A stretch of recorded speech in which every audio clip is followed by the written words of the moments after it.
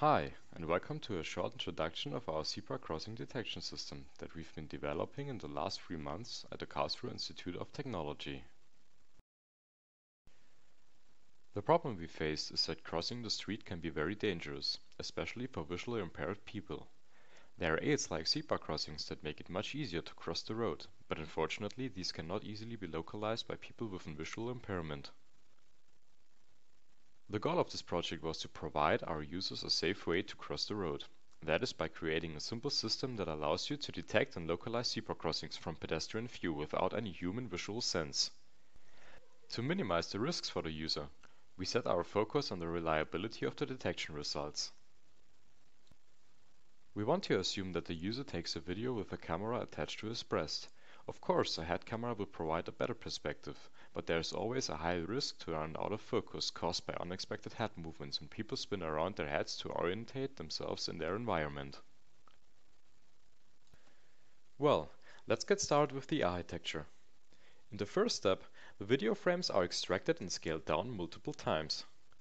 A sliding window is then used to extract the respective features out of every single window. In the next step, the feature descriptors are given to a classifier, which decides whether the given sliding window contains a zebra crossing or not. The classified sliding windows are then merged to form the actual detection of our zebra crossing system. Before going into the actual detection step, we first want to give you some detailed information about the feature extraction process. The feature extraction is done by using an extended version of the local binary pattern histogram, the so-called extended RLBPH, which allows you to extract rotation invariant features from a given image.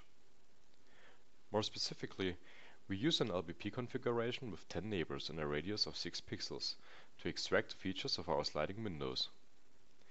As a quick reminder, you can find a detailed representation of the original LBPH process in the lower picture.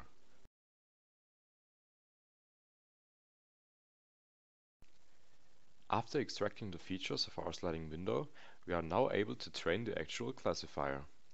For the classification itself, we decided to train a linear support vector machine, which determines whether the extended feature belongs to a zebra crossing or not. In order to get the label for the training, we have to calculate the overlap between the sliding window and the pre-labeled polygon of our zebra crossing. The feature descriptor and the respective label is then given to the SVM. To give you a more general idea about how the label is calculated, we'll show you a short example on the following slide. If the overlap between the sliding window and the labeled zebra crossing is large enough, the given feature is trained as a positive training sample. If there's no overlap at all, it's gonna be used as a negative sample. Sliding windows with small overlap are not given to the SVM. That is because partial regions may have bad effects on the classification process. So far, we have talked about the feature extraction and the SVM training. Thus, let's get started with the classification and detection process. After training the SVM, we can now use it to classify the sliding windows from our images. What we get as a result is a set of overlapping sliding windows in different sizes.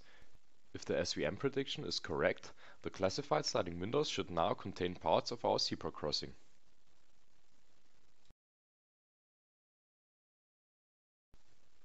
Here you can see an example of the predicted sliding windows. It is now up to the detection process to localize the zebra crossing in a picture. The detection part is done in 6 steps. The following video illustrates the algorithm from classification to detection.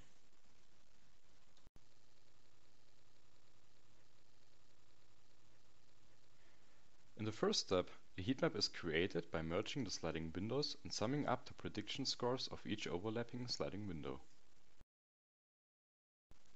In order to smooth the detection process, we then apply a Gaussian blur filter on the created heat map. A dynamic threshold that depends on the number of sliding windows is then used to localize the center area of the zebra crossing. Based on this, we are now able to calculate a coarse contour of the zebra crossing.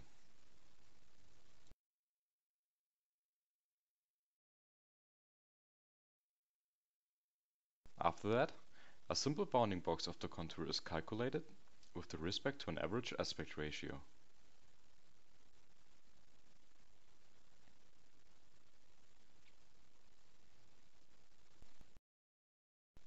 Finally, the image is divided into 3 regions to calculate the direction of our detected bounding box.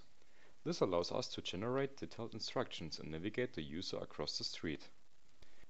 Based on the overlap between our detected rectangle and the respective regions, we are able to distinguish between 5 directions: left, straight ahead, slightly right, and right. As you have seen, the detection of the zebra crossing works well for short distances. The reason for that is that we optimized our system for a high precision in order to provide our users reliable navigation and direction results. The detection range is far enough to navigate the user across the road. But to go a step further, we try to increase the detection range by using the same approach to detect the signs of zebra crossings. Therefore, we modified some parameters of our zebra crossing detection approach while using a histogram of oriented gradients in combination with a linear support vector machine. To improve the results, we combined the SVM with a second, color-based classifier. The following video illustrates the final results of our zebra crossing detection project.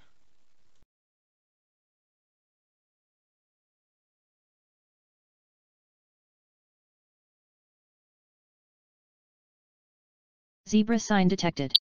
Maybe there is a zebra crossing ahead. Turn slightly left. Keep straight ahead. Turn slightly right.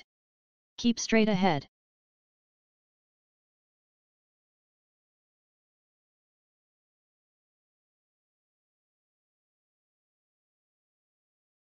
Zebra sign detected. Maybe there is a zebra crossing ahead. Turn slightly left.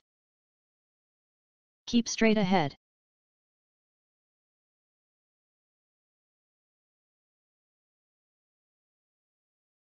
Keep straight ahead.